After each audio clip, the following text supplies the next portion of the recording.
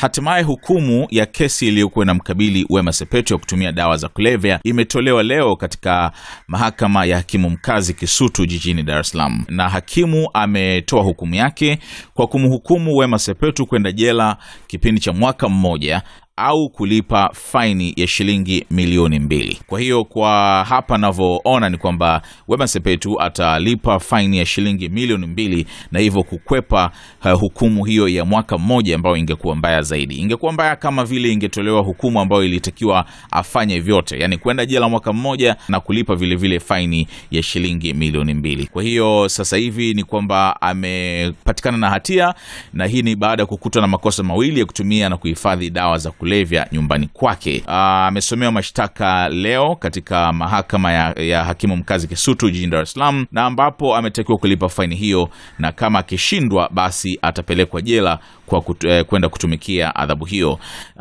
Wale wafanyakazi wake wawili ambao wakabiliwa pia na kesi, wao wameonekana hawana hatia na hivyo wameachiliwa huru na mahakama hiyo. Kwa hiyo ndio hivyo, Wema Sepetu leo aliandamana, alikwenda pamoja na mamake mzazi, pamoja na rafiki yake na manager Martin Kadinda, pamoja na marafiki zake wengine.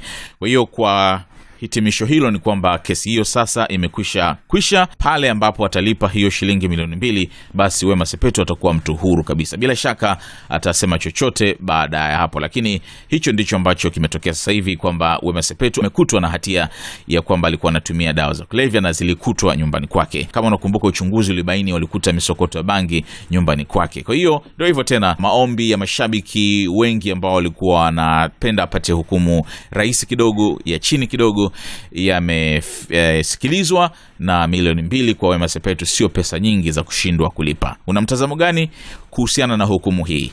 Ni fair ama sio fair? Tupia komenti yako na subscribe channel ya SNS ili kupata taarifa nyingi zaidi. Kuwa karibu na matukio ya burudani, gossip, lifestyle, michezo na mengine ya kufurahisha kwa kujiunga na SNS Sparking Conversation.